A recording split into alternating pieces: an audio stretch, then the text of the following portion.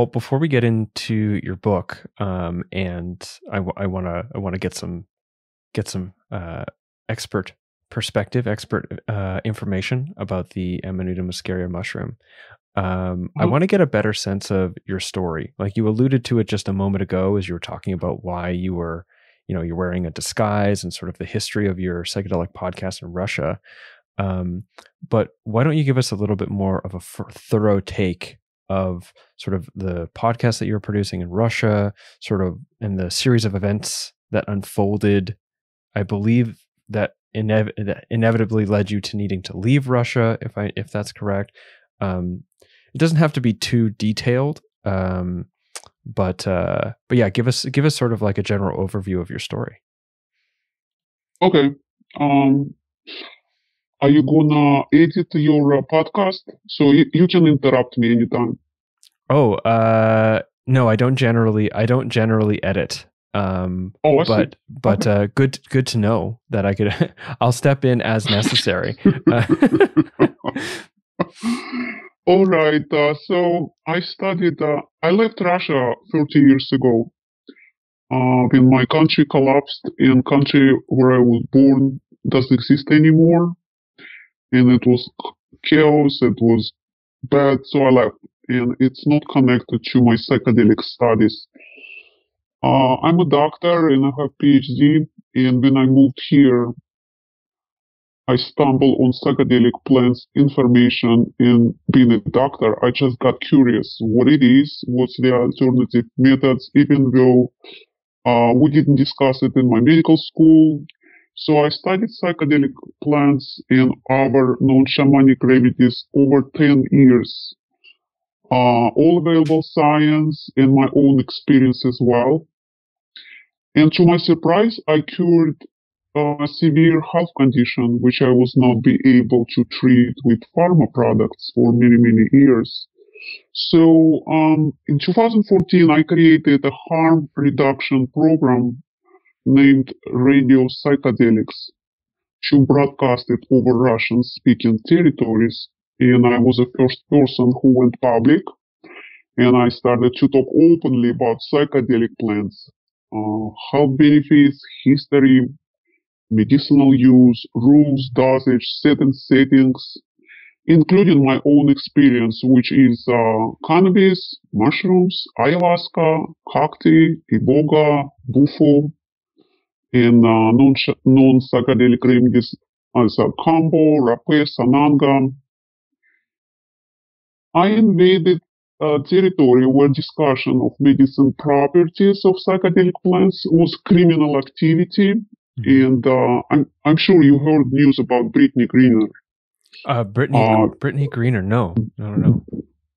Oh, she's an American basketball player, and she was sentenced for 9 years for cannabis concentrate in Russia. Oh, but wow. It happened a few months ago, and today we freed her. So today is my holiday because we exchanged her for some criminal person which were arrested previously. So instead of going public as myself, I created Cover Up, animated virtual figure Baba Masha from Crazy Town, and I actually scrambled my voice as well. So it's totally animated personage. I broadcasted Radio Psychedelics for 8 years, and I posted over 14,000 hours. It was just podcasts, live voice streams, anonymous interviews with psychedelic users.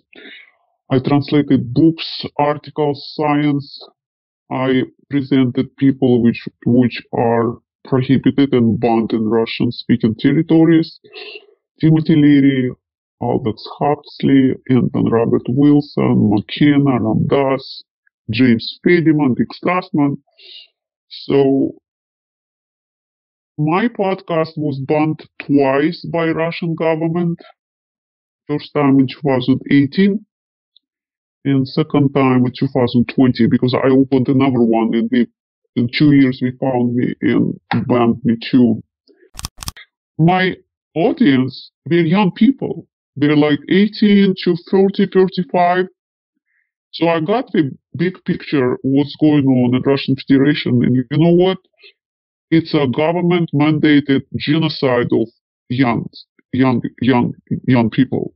Because you cannot get marijuana. You can get 7 years of prison for having like what 10 grams, right? But you can buy designer drugs which comes from China and India in enormous amount for nothing.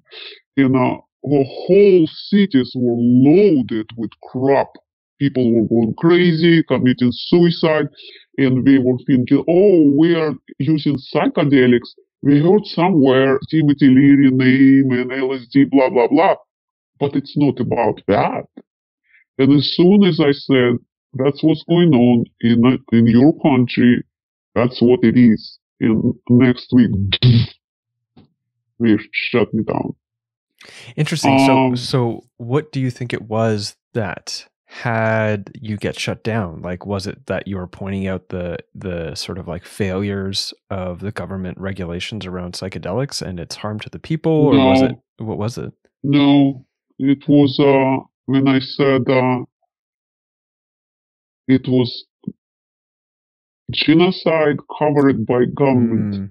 Yeah, so that's explicitly what you said. Yeah. Right, because designer drugs were not created in Russia. They come in Russia in enormous amount, and we drop those chemicals, which is highly poison for mind and body.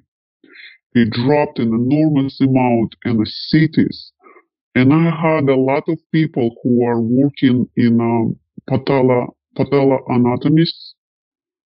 I got information with they don't put real diagnosis of death.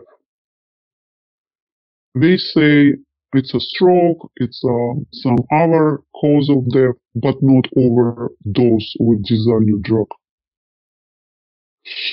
You know, that was the first thought when I start asking people, how many people use it? How many people do you know using that drug? Because it was a waves. Let's say the whole city is loaded with some unknown chemical drug. People dying, nobody cares. Then it's something silent, and then another wave.